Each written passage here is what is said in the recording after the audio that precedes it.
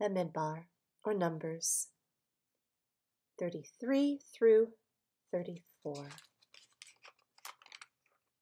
These are the departures of the children of Israel who went out of the land of Mitzrayim by their divisions under the hand of Moshe and Aaron. And Moshe wrote down the starting points of their departures at the mouth of Yahavah, and these are their departures according to their starting points. So, they departed from Ramses in the first new moon, on the 15th day of the first new moon, on the morrow of the Pesach. The children of Israel went out with boldness before the eyes of all the Mitzrites, and the Mitzrites were burying all their firstborn, whom Yahovah had stricken among them. Also on their mighty ones Yahovah had executed judgments.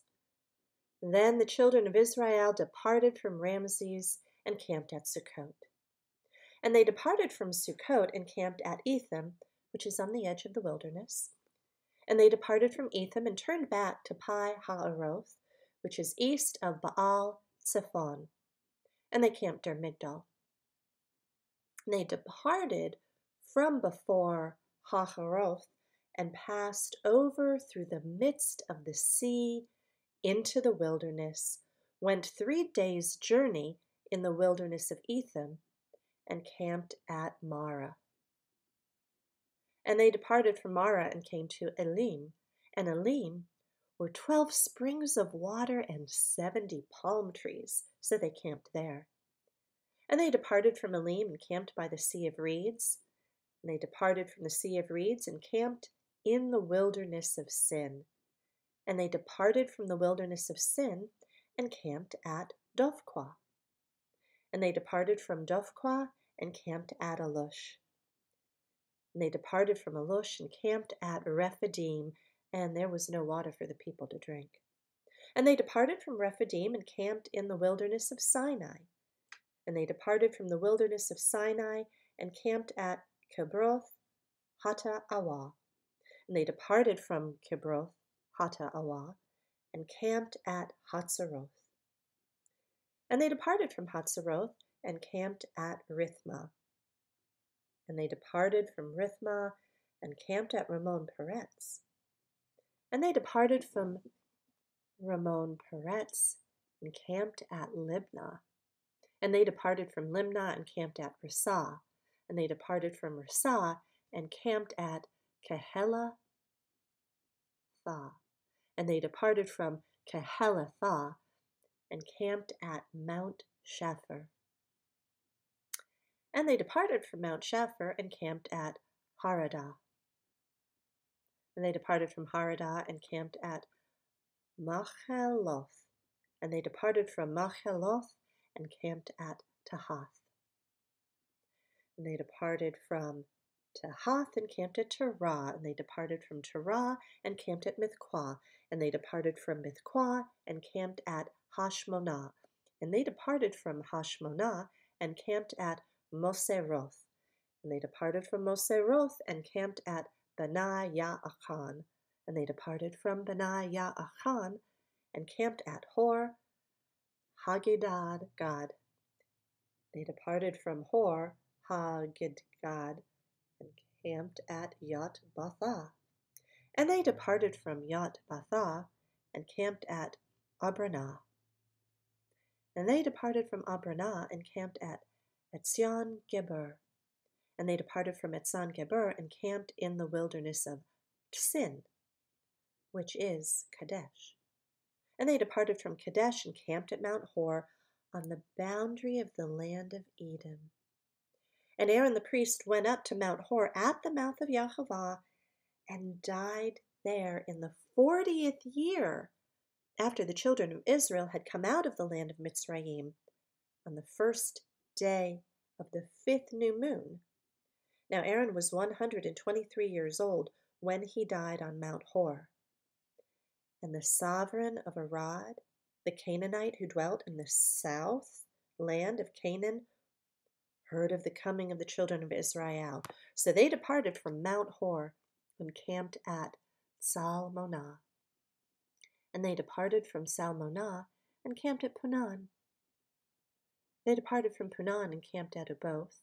And they departed from Oboth and camped at Ai-ha-abarim, at the border of Moab. And they departed from Ayim and camped at Dibon-Gad.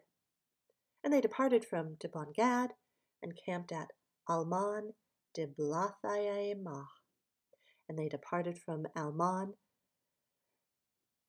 Diblathayimah and camped in the mountains of Abarim before Nebo. And they departed from the mountains of Abarim and camped in the desert plains of Moab by the Yarden of Jericho. And they camped at the Yarden from Beth Yeshimoth as far as the Abel Shittim in the desert plains of Moab.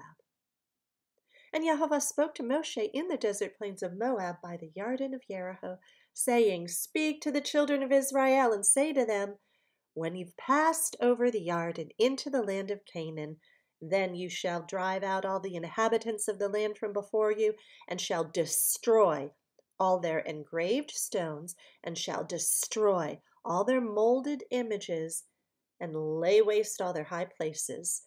And you shall possess the land and dwell in it, for I have given you the land to possess.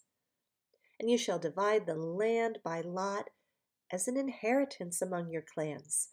To the larger you give a larger inheritance, and to the smaller you give a smaller inheritance. Wherever the lot falls to anyone, that's his. You inherit according to the tribes of your fathers. And if you do not drive out the inhabitants of the land from before you, then it shall be that those whom you let remain shall be pricks in your eyes and thorns in your sides, and they shall trouble you in the land where you dwell. And it shall be that I do to you as I thought to do to them. Chapter 34. And Yahweh spoke to Moshe, saying, Command the children of Israel, and say to them, When you come into the land of Canaan, this is the land which falls to you as an inheritance, the land of Canaan to its boundaries. Then your southern border shall be from the wilderness of Tsin, along the border of Edom, and to your southern border shall be eastward from the end of the Salt Sea. Then your border shall turn from the southern side of the ascent of Akrabim, continue to Tsin, and be on the south of Kadesh Barnea, and it shall go on to Hatzaradar, and continue to Atzmon. And the border shall turn from Atzmon to the Wadi of Mitzrayim, and it shall end at the sea. As for the western border, you shall have the great sea for a border. This is your western border. And this is your northern border. From the great sea, you mark out your borderline to Mount Hor. And from Mount Hor, you mark out your border to the entrance of Hamath. And the edge of the border shall be toward Zedad. And the border shall proceed to Ziphron, and it shall end at Hatzaranan. This is your northern border. And you shall mark out your eastern border from Hatzaranan to Shepham. And the border shall go down from Shaphan to Riblah on the east side of Ayin. And the border shall go down and reach the eastern side of the Sea of Kinnereth. And the border shall go down along the Yarden and shall end at the Salt Sea. This is your land, with its surrounding boundaries. Then Moshe commanded the children of Israel, saying, This is the land which you inherit by lot, which Yahweh has commanded to give to the 9 tribes and to the half-tribe. For the tribe of the children of Reuben, according to the house of their fathers, and the tribe of the children of Gad, according to the house of their fathers, have received their inheritance. And the half-tribe of Manasseh has received its inheritance. The 2 tribes and the half-tribe have received their inheritance beyond the Yarden of Jericho, eastward toward the sunrise.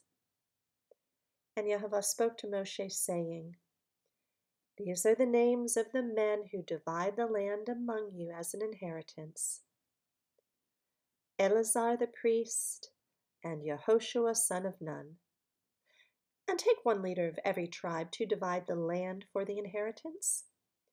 And these are the names of the men: from the tribe of Yehuda, Caleb, son of Jephunneh; and from the tribe of the children of Shimon, Shemuel, son of Ammihud; and from the tribe of Benjamin, Eladad, son of Kislon; and a leader from the tribe of the children of Dan, Buki, son of Yogli.